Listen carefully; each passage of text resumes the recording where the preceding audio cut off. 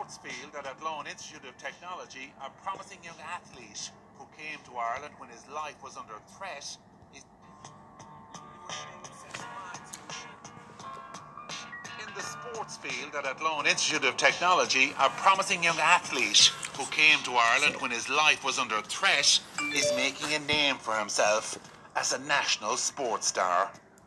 MASEKE took up the sport of boxing in his home in the Congo and had already built a promising career when tragedy struck.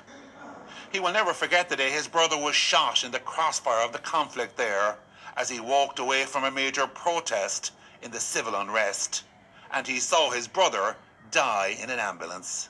So for me, it's like it was the hand of my life, because he's the one who was helping us. And we decided to go to the post, and I was arrested there in the post.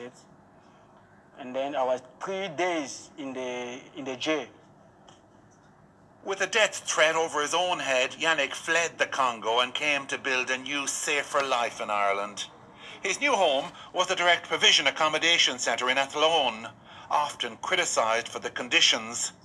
But it has been his devotion to boxing that has helped him build a better life at their Tornado Fitness Centre next door, where now he has won championship titles at both Leinster and Connacht level, and his eyes are firmly set on a professional career. My dream is one day to be the champion of the world. This is my dream. Yes, I know my God I'm serving will help me out get that dream.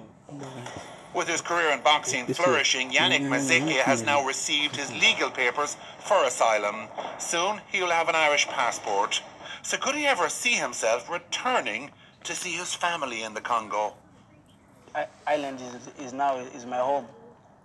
One day maybe I can bring them to join me here, but not me to go there. Because when I go back, straight away they will kill me. That's it.